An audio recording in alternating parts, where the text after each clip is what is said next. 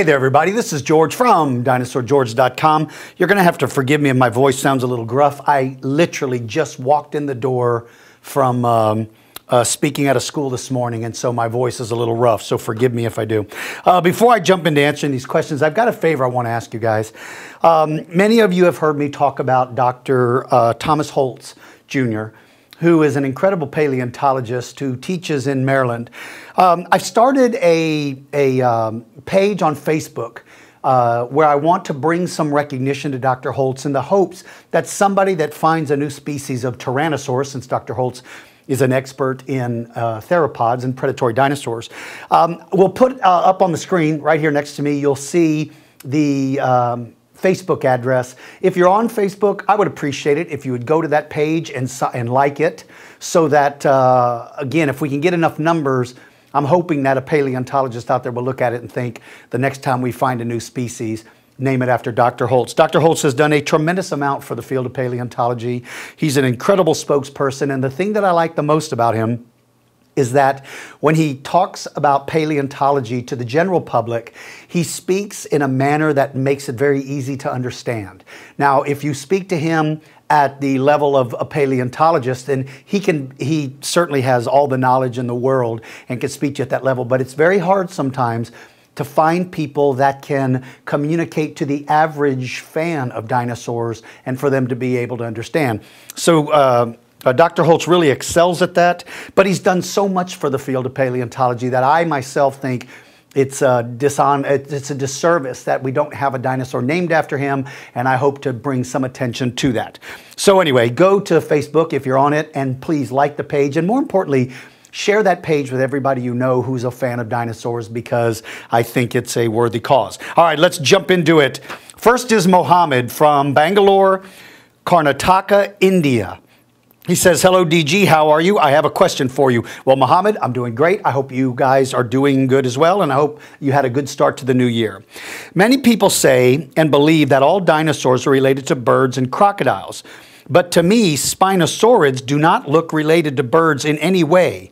But Tyrannosauruses don't look like they're related to crocodiles and only look related to birds. What's your opinion on this? And thanks for your time, Mr. Blessing. Okay, Mohammed, appreciate the mister, but again, no need to say that. You can call me George or DG. I appreciate the respect, though, that you show, but just to let you know, and everybody know, you may call me George or whatever you want.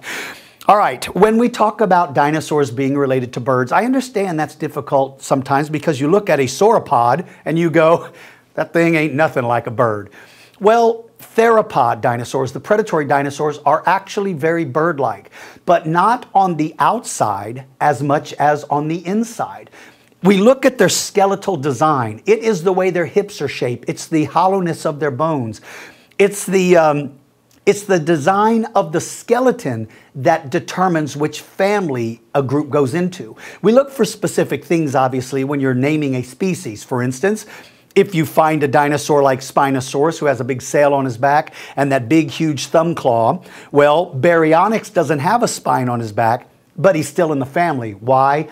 Because of the similarities between his body and that big thumb claw kind of puts him into that category.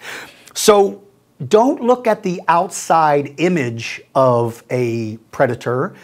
Look at the bones, and there is where you will see a relationship between birds and theropod dinosaurs. So I hope that answers your question. It's not what's on the outside that determines which family you belong to, it's what's on the inside. Because if it was only on the outside, then my younger brother would belong to the family of skunks. Okay. That was pretty good. All right, let's go on. Elizabeth from St. John, New Brunswick, Canada. Elizabeth, that's my mother's name. So, Mom, it's good to hear from you.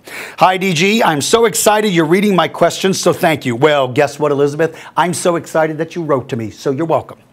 I was wondering, since dinosaurs evolved into birds, do you think birds could evolve into something similar to a dinosaur again? Thanks for making these videos. You're fantastic. Have a nice day, DG. Elizabeth, you're fantastic for saying that. That's very kind of you. This is a very, very interesting question. So basically, if birds evolved from dinosaurs, could a dinosaur or something like it re-evolve from birds? Absolutely it could. You know, there's a number of birds that are alive today that have some very, very dinosaurian features. One of them, I believe it's pronounced Siriyama or Sirima. Boy, I can never remember how to pronounce it. But you'll see on the screen next to me, it'll say the proper name, and then go look it up. That bird is alive today, and I promise you, it has a foot like a raptor. It's got what looks like a killing claw. So there's a lot of birds that probably have very dinosaurian features that over time could very well reemerge. It is possible that one day we may see a cassowary who may have teeth.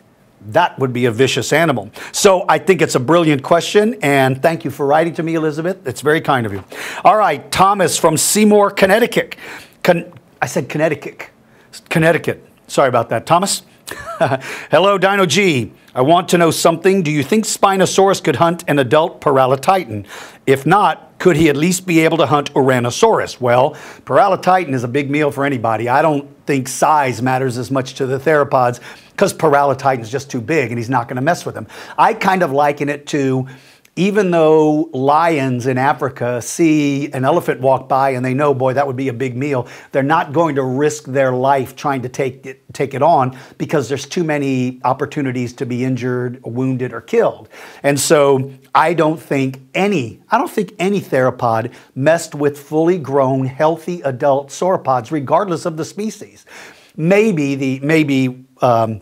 Giganotosaurus and, wait, was Giganotosaurus alive with Amargasaurus, or was Amargasaurus with somebody else? I don't know. But Amargasaurus is not a gigantic sauropod, so he's an example of maybe a theropod taking on a full-grown sauropod. But if you guys disagree with me that watch this, please post your opinion. I read them all. I don't respond to all of them because I don't have time, but I promise you guys, I read what you guys write. So if you think I'm wrong, I'd like for you to tell me then who would be the predator and who would be the sauropod that you think might be willing to, a sauropod or a theropod might be willing to take on. I would be interested to hearing your guys' opinion on that. So getting back to your other question then, could it at least hunt Ouranosaurus? Well, you know, I've been criticized a number of times, and rightly so, when I say Spinosaurus is a fish eater, and I almost kind of am dismissive of him as if hunting fish was all that thing could do. And a lot of you people wrote to me and said, man, that's not true. Look at his size. And you know what? You're right. That thing is gigantic. And yes, he would have had the weaponry to be able to take on an animal like Ouranosaurus, to be able to, if you knock that thing down, just the hand claws alone were enormous, and that could have done some tremendous damage. I'm always talking about the length of Spinosaurus' snout and how it probably meant he's not really designed to be a big game hunter. But the more I think about that, you know, I think I was wrong in that opinion. I think Spinosaurus would have been much bigger, much more effective. So the answer, in my opinion, was yes, I do believe dinosaurs like Ouranosaurus and probably any other dinosaur kept its distance from Spinosaurus because he's huge. All right, boy, today it's amazing. Almost every question is about theropods, which is great because, to my point when I opened it up, Dr. Holtz is maybe they did this on purpose. This is kind of cool. Anyway, all right. But my point was Dr. Holtz, being a specialist in theropods and my hoping that we can get a dinosaur named after him, falls perfectly in line with this. All right, Billy from Oakland, California. Do you think Allosaurus could have evolved into alligators because of how similar they are? Well, Billy, the skeletal design of dinosaurs is pretty considerably different than that of crocodiles and other reptiles in that the legs are splayed out to the side of their body and they don't drag their tail. For an Allosaurus to have evolved into an alligator, I think that may be too much of a stretch because they're just too dissimilar. They have more things about them that are not similar, so it would probably take a tremendous amount of evolving to get to what a crocodile is. I do, however, think that Allosauruses would have had a much greater chance of ultimately becoming birds because of their body design. So that would be my guess. This is an interesting question, Billy, but you know, the difference is also you got to think about this. Animals evolve for one reason, and that is to survive. And evolution is usually sparked by change within the environment, meaning that something changes, and in order to survive, you've got to be able to adapt to that. And in some cases, adaptation becomes evolution, in that if it rains all the time where you are and you don't move to some place that's better suited for you, then you've got to adapt to a wet environment. And that could sometimes mean things like webbing between the toes to allow you to swim, a more streamlined body to allow you to swim, having a lot of musculature in the tail to propel you through the water. Those are the kind of things that would have happened to Allosaurus had he been able to turn into a crocodile. So that's why I believe he probably didn't. All right, finally, Ben from Modesto, California. Another California. Hi, I am your biggest fan, and I have 2 questions. Well, that's very kind of you, Ben. Thank you so much. I have 2 questions I want to know. Did Spinosaurus, and boy, here's another theropod. This is cool. Did Spinosaurus and Allosaurus live in the same time period? And if so, who do you think has the greatest chance of winning if they fight?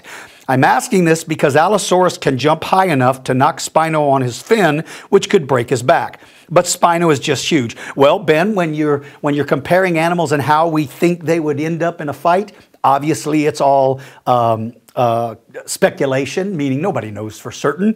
And so the thing to do is what you've done, and that is you look at them and you figure out what are the strengths and weaknesses of each. First of all, Spinosaurus and Allosaurus didn't live together at the same time. They never saw each other. They were separated by tens of millions of years, maybe hundreds of millions, right? Close to that, probably 50, 60 million years. So they probably never saw each other. But for the sake of your question, if they did live together, first, Spinosaurus' size is considerably bigger than Allosaurus.